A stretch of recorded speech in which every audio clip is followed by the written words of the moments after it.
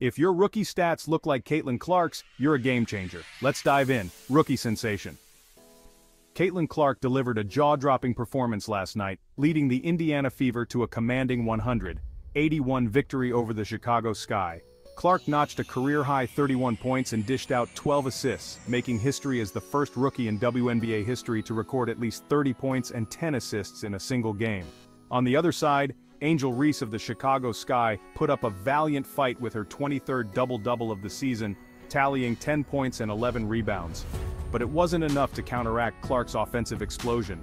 This win propels the Fever to a 16-16 record and solidifies their playoff contention, marking a stunning turnaround after a rough 3-10 start.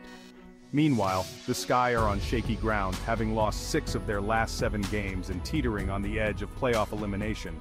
With Clark's stellar playmaking and scoring prowess on full display, the Fever are a team to watch as the playoffs loom. Stay tuned, WNBA fans, because this is just the beginning for these rookie phenoms.